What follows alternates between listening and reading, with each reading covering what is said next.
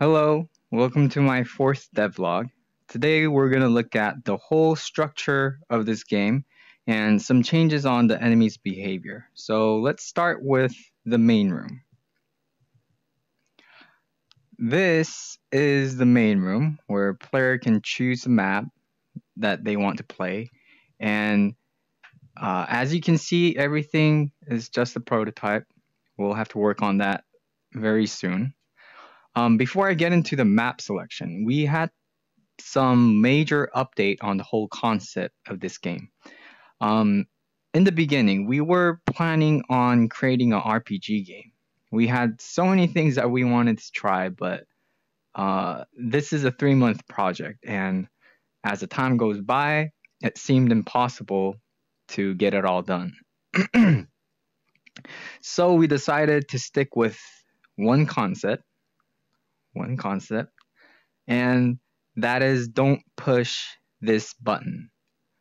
We got the idea from Guardians of the Galaxy, where Groot tries to set the bomb. It's not a new concept, but we thought it would be fun and simple to play in VR.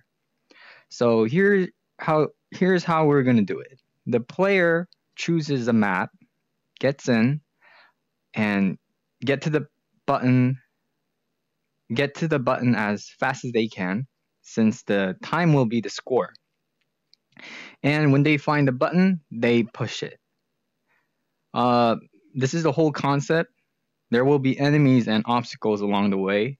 So this is a game. This game is a puzzle-based strategy action game.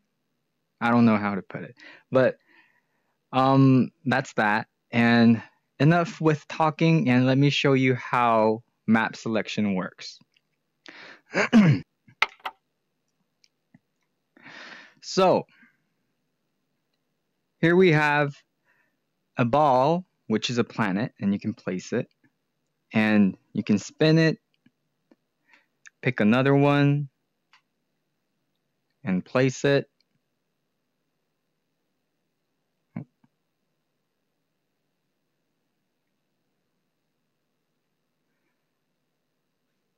So when we were thinking how we should approach this way of selecting a map, we thought this would be more fun in VR than, those laser point selection, because it's more interactable, and it's just, you don't need any instructions, you just do it. If you place a map underneath the light, then you can get this big preview of the whole map, and you can kind of see where the button is and where the enemies are at, and find the fastest way to get to the button. You can see I didn't place a button.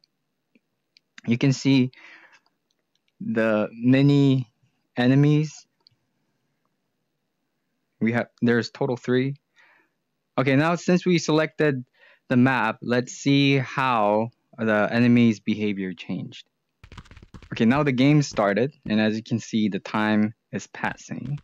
And before I start, I'll briefly explain the behavior process of the enemies. There are 3 states: idle, guard, and combat, and it has priorities. Combat will be above all other states. So if an enemy finds a player, it will stop what it was doing and chase the player. Guard is patrolling an area, and idle is just idle. Oh, he's walking kind of funny, and if he finds me, he will start chasing after me. One thing that has changed is that he is aware of the environment around him. So if I push him back and hide, how do I?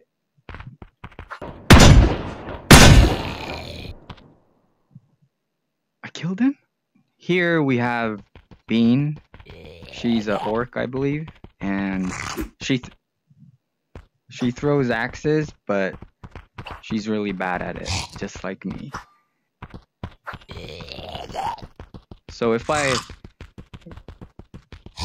if I go really fast and hide here, she will still be able to navigate the way and find me. Let's move on.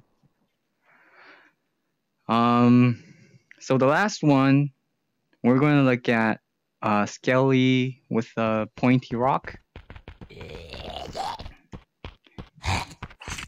And yeah, he will stab the player. I tried to make the stabbing motion more realistic, but this was the best I could do. Yeah. Okay. This is the button that the player would push. If I push it, the time will stop, and I'll return back to the main room where you can select the map. And as you can see, we have the best. We just got the record, the best time and the last time. That's it for this video. I hope you liked it. And the next video will be about the environment, the maps. Thank you for watching.